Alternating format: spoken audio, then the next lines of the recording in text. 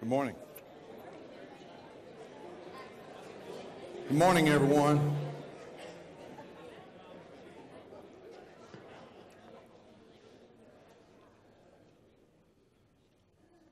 Good morning and welcome.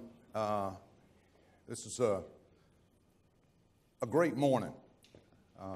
Yesterday and the last couple days, we've had the opportunity to interact and chat informally through a number of different venues here on campus. And University Week, I understand, had a number of different turns to allow you to see what your fellow faculty are doing and to expand your base. And I appreciate that diversity and the presentation of data. I also had the opportunity to meet with both you, the faculty, and you, the staff, over the last couple of days to talk a little bit about what we're doing and how we're doing here at ULM. It's a very exciting time, and I'm very happy to have the privilege of speaking on your behalf to tell everyone about our university. And this morning and last night, as I began to review data that was being extracted by Lisa Miller and Dr. Richters and putting it all together by Lindsay Wilkerson, it really is amazing to me the progress we're making here at the university in a short period of time. And I'm going to share a lot of that with you this morning. But before we get started, I'd like to recognize several of our legislators who have come to share the good news with us and show their support. First of all, Senator Neil Reiser, one of our alums, chairman of the Revenue and Fiscal Affairs, and he's the gentleman that spearheaded us getting our funding for Sandal Hall.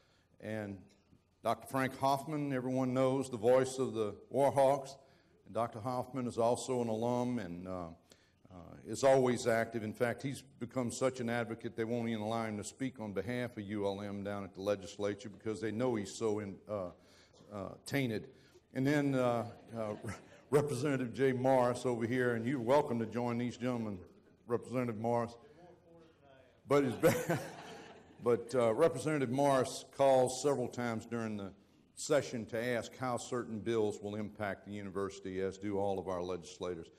And I want to say many of them are down in Baton Rouge at the Appropriation Committee meeting, Budget Committee on the Budget, and they would certainly be here. As you know, they're always very supportive of the university. We have a great legislative delegation. So I want to thank you for being here and thank them for where they are, speaking on our behalf. So let's get started this morning and go. Thank you. This is the fourth time I've had the pleasure of telling you about our university. And this year takes on a little different tone. And as we go along, I think you'll see that. But all of what's happened here is the result of your hard work and dedication through some very difficult times.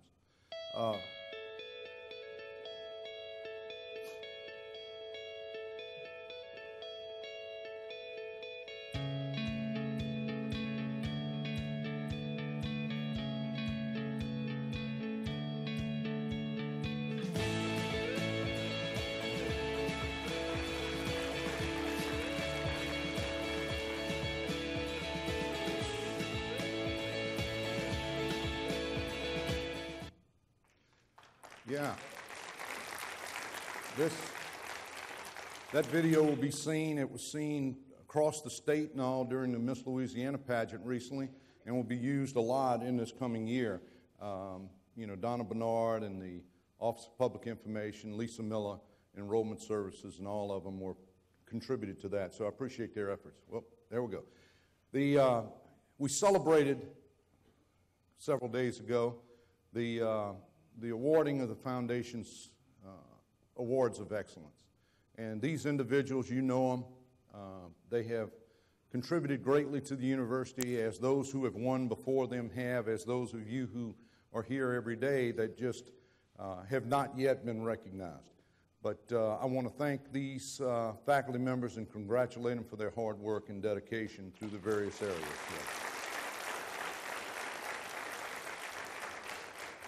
These are accomplishments. I try to point these out, and I make sure that I tell everyone, whoever will stand long enough for me to tell them about all of the things going on here and what we're being identified for.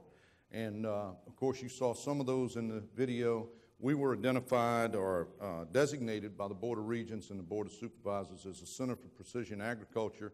And the work with this little plane here, this little drone, is getting a great deal of attention. And Senator Thompson has formed a Senate resolution, or had a Senate resolution passed that they will study the use of these drones in agriculture. And of course, we're on a cutting edge of that. Senator Reiser's part of that Agriculture Committee also, Senate Agriculture. We're very excited what's going on. Paul Karlowitz, David King, let's see, Dr. Penny, Sean Chenoweth, and several others have been involved all summer in a research project, a test on a local farm to ascertain how these planes can be used to increase the productivity of agriculture in our region, which is so important. The one that I found, I think the most intriguing was being named Louisiana's most underrated university. When I came here 3.5 years ago, I made a comment that said we were the best kept secret in Louisiana, and there were people who took exception to that. But the reality is it was the case. We were well known in North Louisiana. In South Louisiana, we weren't as well known. We were known for pharmacy. That's pretty much it. And for an independent group to identify us as underrated, I think is very important, and it allows us the impetus to jump off and make sure that we are no longer underrated. It's also interesting to note that in other states who those underrated schools were in the other states. In Texas, it was Texas A&M. In Oklahoma, it was Oklahoma. Florida was Florida. Certainly, I'm not going to stand here and say that we compete with those institutions.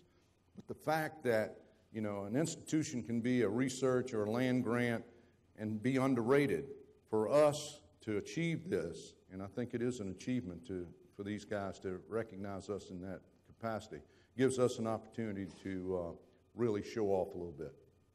100% passage rate in 9 of the 11 College of Health and Pharmaceutical Sciences. It's amazing. The city, along with the university, was looked at in the 50 top most affordable colleges. That's big for us because as people read these ratings and information, those who are not local can see that it's a bargain to come here and get an education if they choose to leave their homes. Certainly, the water ski team brings a great deal of attention to our university, as does the fishing team down at the bottom. What I'm very proud of is soccer, volleyball, men's basketball, and track. Had some national academics awards this year. Basketball, second straight academic achievement or academic award for the Sun Belt Conference. So the work in academics is moving on through athletics and throughout the university. So thank you all for that. These are some of our new faculty. Get to know them. As you can see, as you look at them throughout, they're dispersed across all of the colleges. So it was a very good feeling to know that we could hire people this year. We're not starting this discussion off talking about what we're going to have to do to stay moving. This is a positive step, and some staff members that will be available to assist you in helping facilitate the business of the university as well as teaching our students. A little bit about our facilities. Walker Hall, as you know, had a fire 2 years ago. The damage has been repaired.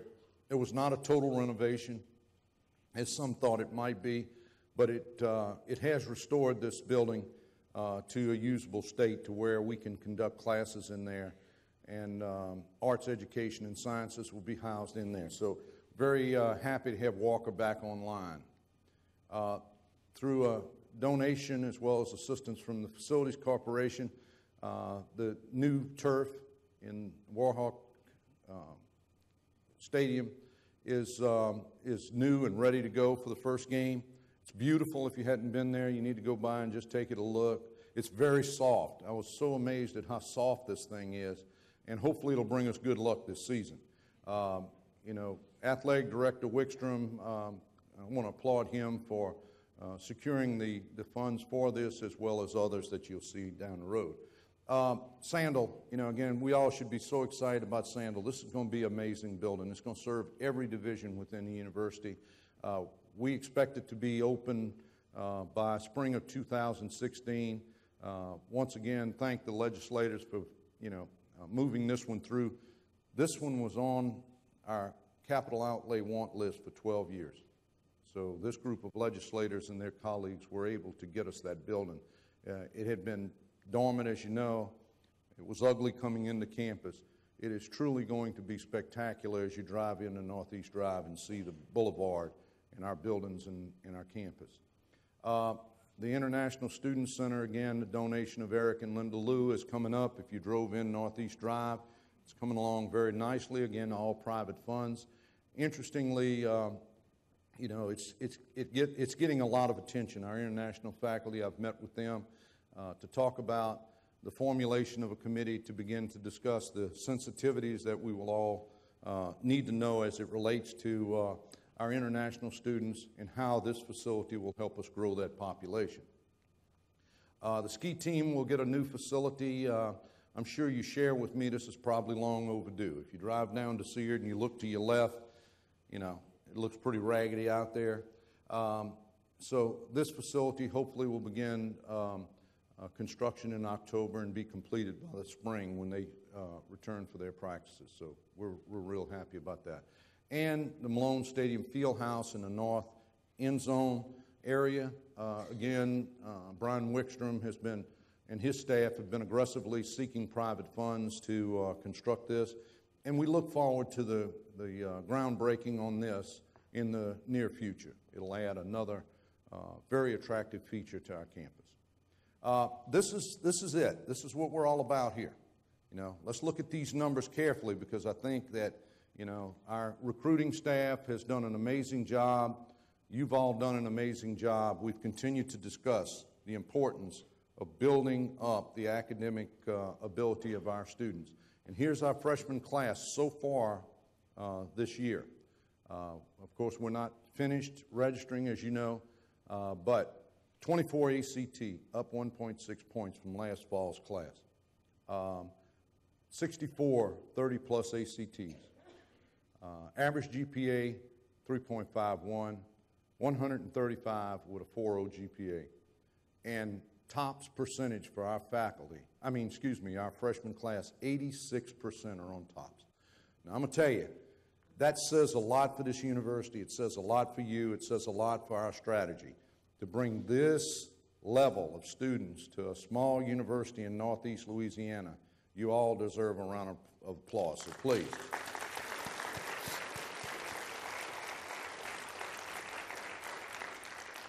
This is amazing. This is really amazing. Now, we'll have some challenges that we'll talk about a little further on, but we're getting a much better product for you to work with. And I think that it's going to really show you'll start to see some numbers in just a second. This change is shifting, as you see. If you remember last year, we talked about the first year that we had less students coming from this region than we had from out of the region. And that trend is growing. We had 54% from outside the region. Actually, in 2013, I think that was 52%.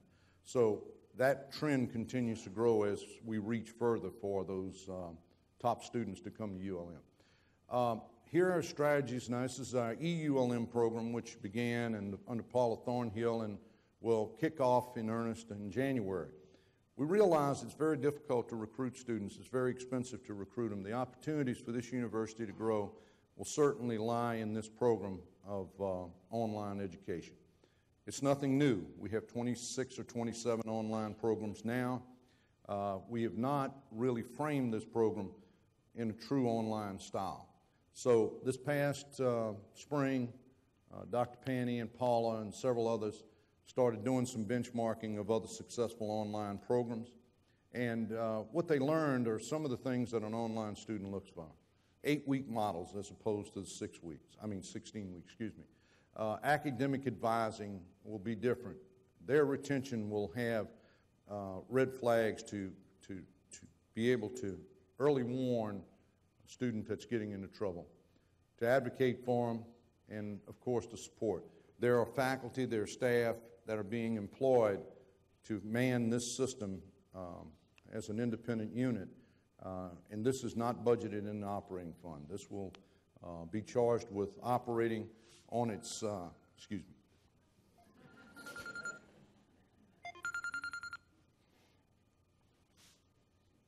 Mrs. Bruno, it's your daughter.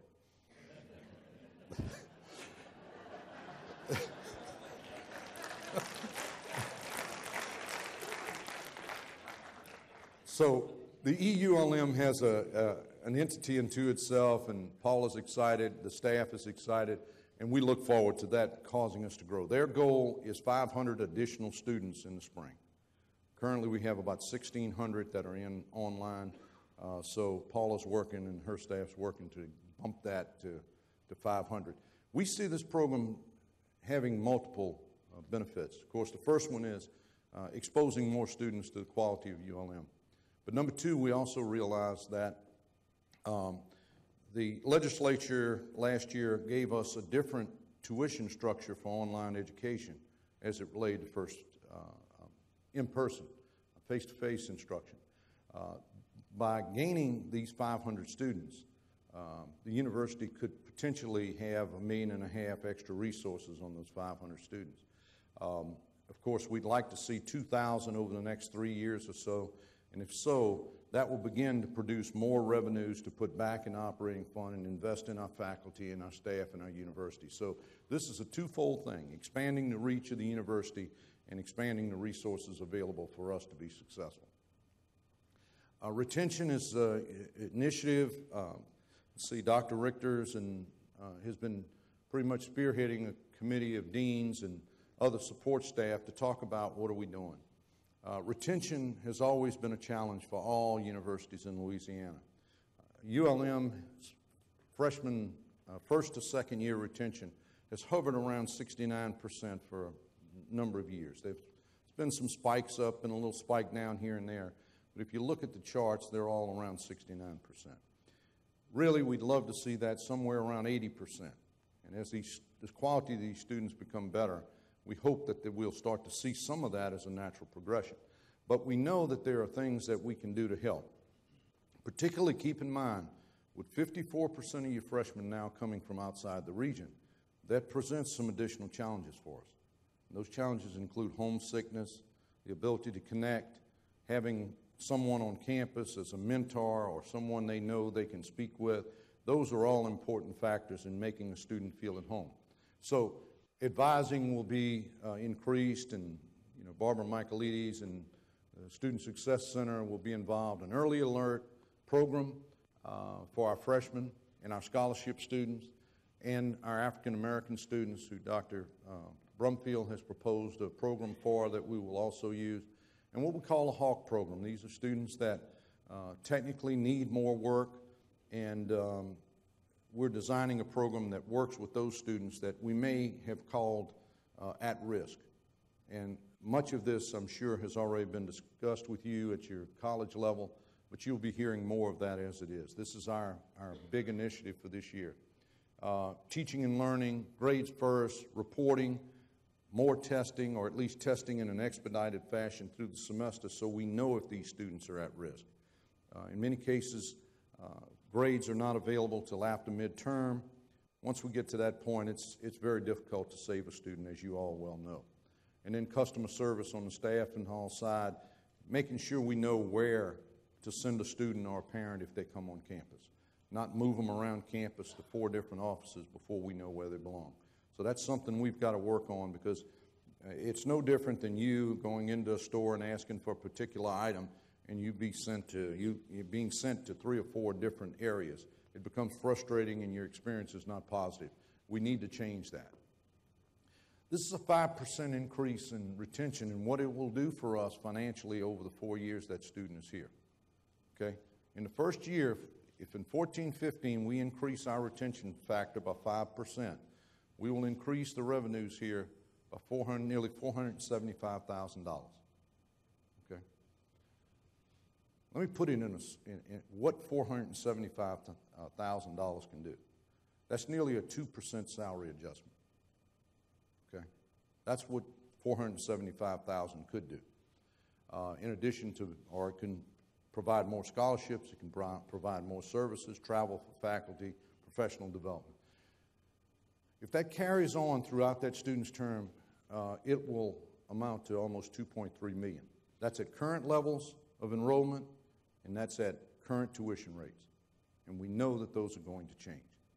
So we have the opportunity here to help ourselves to provide more revenues. Okay? This is a great number here. This is a great number.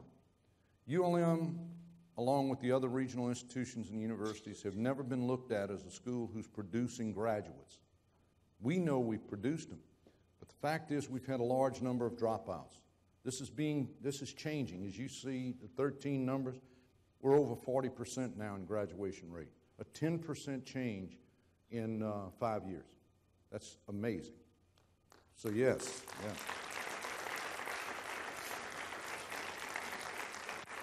This is a difficult number to move, as you know, because you talk about a first-time, full-time freshman. When they enter the university, their clock starts running. And 6 years from that point is when their graduation rate is measured. So this is a critical number because in Baton Rouge, this number is scrutinized quite a bit as to what's happening. Now, we're starting to see changes. You know, we got out of open admissions during those periods of time. The positive thing is, over the last 2 to 3 falls, we've had these improving academically prepared students. And that's going to help this number as well as our retention. It's going to help us as far as time to completion. But we need everyone's help in order to keep that number moving. If we can achieve a 45% graduation rate, we will be as high as most of the research institutions in the state, except for LSU. So we're close. And I think the more of these data that we can begin to show as to what's transpiring at this small university in Northeast Louisiana, the more quality students we'll recruit and the more attention we'll get for those within the region as well as internationally. This is kind of a little look at the budget. And you've seen this chart before. I've presented it. Last year we had $27.6 million in state funds. This year we have $26.4. Okay, why is there a decline? Well, there was $1.2 million given to us last year. That was one-time money. That money was taken away this year. Now, what is not included in here as yet is WISE funding because it's not been distributed. It's not been, but we do have, through the efforts of our legislators, we know we're getting $1 million for our pharmacy program. That has not been added because it may very well, we don't know yet where they want us to put it and show it in our budget. So from pure perspective of what our budget shows right now, our tuition is up about 7.3%, and you'll hear, well, why at 10%? Well, you got part-time students in there and so forth. They bring that number down a little bit. And then, as you can see, we're up 4.6%. Overall this year from last year. That's the first time we've had a positive change in, 5 or 6 years. So that's exciting from my perspective. Of course, $1.3 million increase in mandated cost. It continues to take a bite out of our budgets, and that's technically almost a third of the new money we're receiving. This one is one I hope everyone will keep at the forefront of their thoughts. In 2008-09, when this budget crisis began, the economics turned down, the state was providing us 65% of our money, and the students were providing 35%. This year, that trend has reversed. If you remember the other day, I said that our students are now paying 7 of every $10 that we make. Well, I fibbed a little bit. It's $6.50 of every 10. But the fact remains, that is very significant. That's why it's important for us to continue to recruit the best and continue to retain them. If we don't do that, we will not continue to be successful. So the efforts on retention. I told the new employees yesterday in orientation, I said it doesn't take a lot. If you see a student wandering around lost, help them. A smile, a kind word, goes a long way, because you're all authority figures. And when they see you as an authority figure. And if they know they can talk to you, it goes a long way to them staying here and being successful. So, when you look at a student on this campus, you remember that $6.50 of every $10 that you earn comes from that student. That is a perspective I want everybody to keep. I certainly do. And, the reality is, it does not appear this is going to change anytime soon. So the institutions that do the best job at recruiting, retaining, and making that student feel comfortable while giving them a good education are going to be the universities that remain and grow. And we're going to be one of those universities.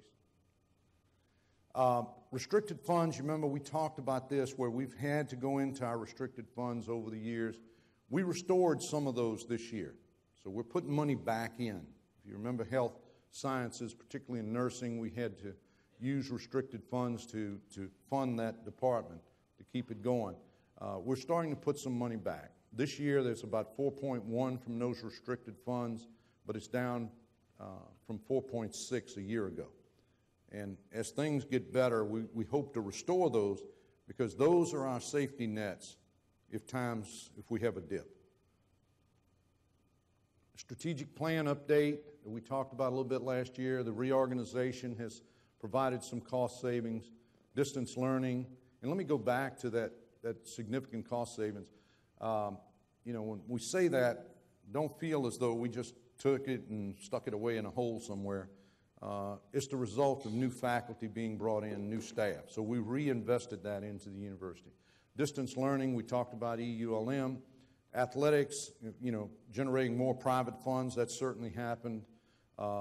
This Wi-Fi network has been expanded in our residence halls because it was a big issue with our students that they could not get service in there that was fast enough. And Steve Richter's and Chance Epinette and his staff, they worked to just totally change that Wi-Fi network, as well as the students' cable services, to eliminate one of the little irritants that students and residents had. Cloud services were implemented. The university, when Walker burned, there was a real fear that had it gone another 10 or 15 minutes, we'd have lost all of our data system. And we would have really been in trouble. As some of you know, we were out of internet and email and so forth for about a day when that happened. And we realized how dangerous it can be if we lost those records. So Steve Richter's worked with a firm. We now are backing up our data on the cloud. I think we're the first university in the state that we're aware of that's doing that. So we have a redundancy plan. Our data is secured. And revised online assessment and evaluation system, and I'm sure we'll be hearing more of that later. SOAR, we talked about SOAR a little bit. I'm not going to say much more than I told you at the respective faculty and staff luncheons. But, scholarships, opportunities for faculties, athletic enhancement, and, of course, hopefully the renovation of this facility, as well as the field house, which we feel is going to be a reality real soon. This campaign puts everything back into what means something in this campus, and that is the faculty and the students. The scholarships that's being provided, as well as what our foundation is providing to our students that are coming in, those best and brightest, are making a difference. And I appreciate the foundation's efforts for that. Again, you'll have the faculty staff appeal coming up. As I told everyone, give what you can. If you can't give anything, that's fine. If you can give $1 a month or $5 a month, whatever you can, we'd like to have a participation of 80%. So when we go outside the campus, we can tell private donors that our campus is participating at a very high level. Once again, these folks that you know, or you may know, or you'll get to know, are chairing the faculty staff leadership team on the SOAR campaign on campus. So If you see them coming, please don't run away. Okay, little calendar of events coming up. Convocation, August 20th. Hopefully you'll participate. That's always an exciting time. Wait, what do we have here? Oh, yeah, excuse me. Camo Wow. Hello, Warhawk fans. This is Athletic Director Brian Wickstrom. And Head Coach Todd Berry. Come watch your Warhawks at 6 p.m. on August the 28th play the Demon Deacons of Wake Forest University. Not only is this a special night because it's the first Camo Out in Malone Stadium, it's the first Camo Out in college football. Every fan in attendance will receive a Warhawk Camo Out t-shirt. Warhawk fans, be ready because the hunt begins on August the 28th. Okay.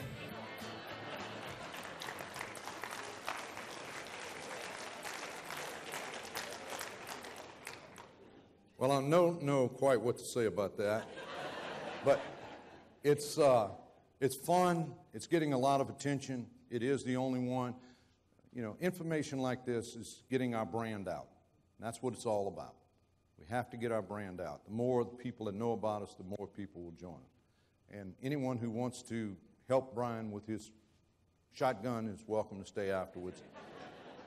I kind of scolded his staff. I said, you know, you could have given the guy an automatic. He would at least not had to do all of this mechanism with it. But thank you, Brian, for what y'all are doing. Homecoming, September 22nd to the 27th. There'll be a lot of events. Get involved. I think you'll enjoy it. We always have returning alums on campus. Make them feel comfortable. Welcome them back. Before I go on, I failed to do something. I want all the new faculty and staff who are coming aboard this semester to please stand and let this group recognize you.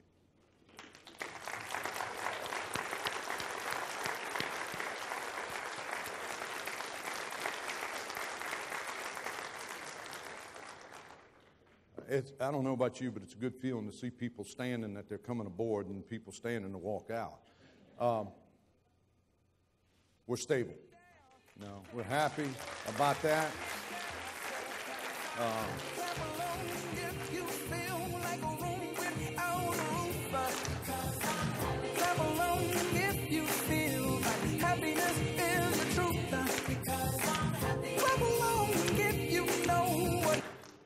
All right, I guess that's enough of that. Let's see. Lindsay, I'm not sure what we did here. Okay. Again, I can't say enough about what you've done during these very tough times. I'm not sure we're out of the woods, but I think we're well on our way. And I think these strategies we're putting in, that's been put in over the last 3-4 years, are starting to show us some benefits. And I think we'll just continue to add on those, but we need you. I guess one little thing, someone said, you know, are you going to give us any good news? And I hope I've given you some good news today, you know. But I will say this, that within the current budget, we have planned for some pay adjustments. And we don't know yet, you know, a lot is based upon final enrollment figures, how many are full-time and everything. But we have every intention of some adjustment being made this year, and hopefully before the end of the year. And more details will come over the next couple months. So you deserve it. I'm sorry we won't be able to give you a lot more, but I think it's going to be much better than we've seen. Okay, questions? Anybody have any questions? I'd love to answer. No? Got one? No? Okay, well, I guess we'll just go and have some cookies and punch. And thank you all again for everything you do for ULM.